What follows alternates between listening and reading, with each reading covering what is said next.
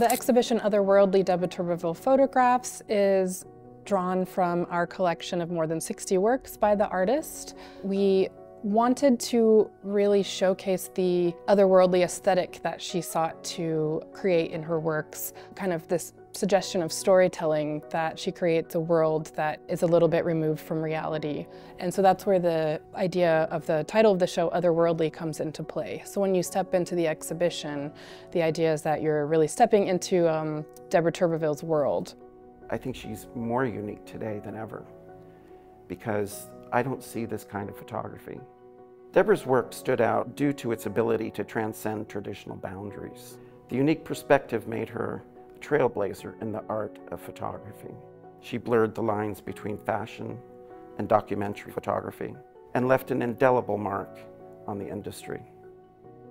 She really sought to create a mood, an atmosphere, rather than to sell clothes, which is interesting because when you encounter her work now in the history of photography, it's pretty much in the context of the history of fashion photography, for which she's considered to be one of the innovative figures in that history. And she very quickly became well known for her unique vision that would carry out within the stories that she would seek to tell in her editorials that were quite a bit different from what was being shown in the majority of fashion magazines at the time.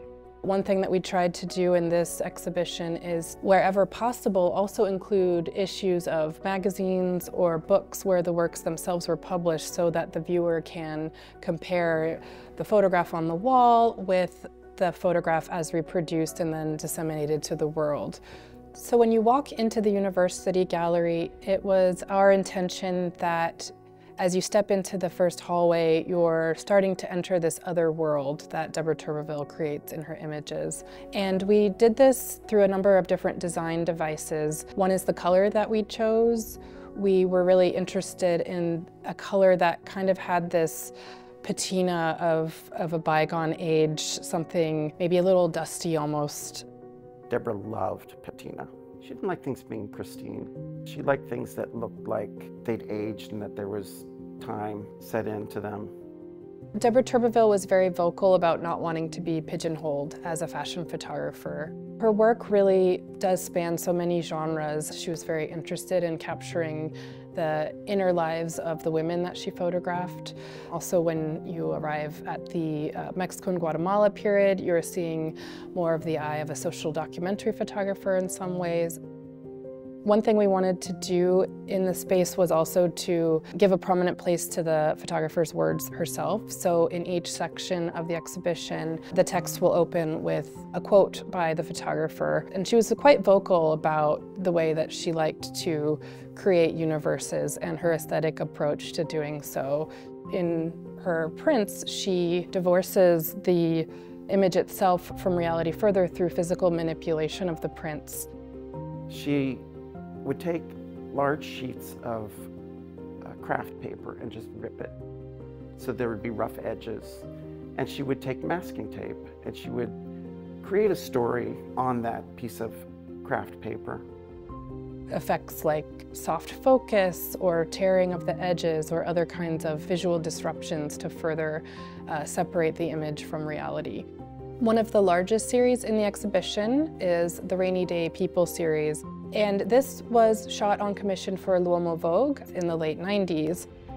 Rainy Day People was a piece that was shot near my country home that I shared with Paul Sinclair.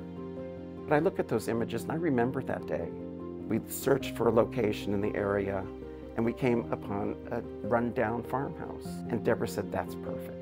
You're seeing various period references, sort of like end of the 19th century, gentlemanly long coats or ascots, but mixed with sort of references to the American West that are coming together to create this kind of pastiche of timelessness almost. The photo shoot for which Deborah Turbeville is best known is probably the 1975 photo shoot that she did for Vogue magazine about bathing suits, which she shot in the Asser-Levy public bathhouse in New York. It was a bit avant-garde at the time to be photographing models in a bathhouse. Yes, that was much about fashion and fashion photography, but it was a lot about documentary. The environment meant a tremendous amount to Deborah. She wanted interiors with a history, where there was a personality, where there was emotion.